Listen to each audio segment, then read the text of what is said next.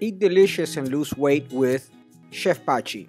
So today we're gonna cut a chicken, and you see that I roast most of my chickens standing. It's the easiest way to do it. It removes most of the fat from the chicken and gives us a moist chicken. So we remove the wings by turning them around with tongs and then just slicing the part that keeps it together.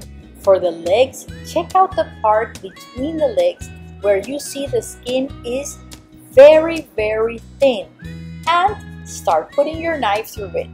Pull a little bit and cut at the joint. Now remove the second wing just like we did the first by pulling, and then the second leg by cutting on the thinnest part of the skin and then making a cut at the joint. Look how tender and easy this is. To cut our breast, we slice through the center and pull the meat. It'll all come out in minutes.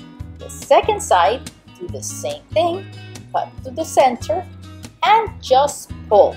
You might have to cut on top if the joint is too stuck together. Look at it, it's perfect, beautiful, and there's nothing more than the carcass. Now you can keep that for soup. Check out how easy it is to cut a whole chicken.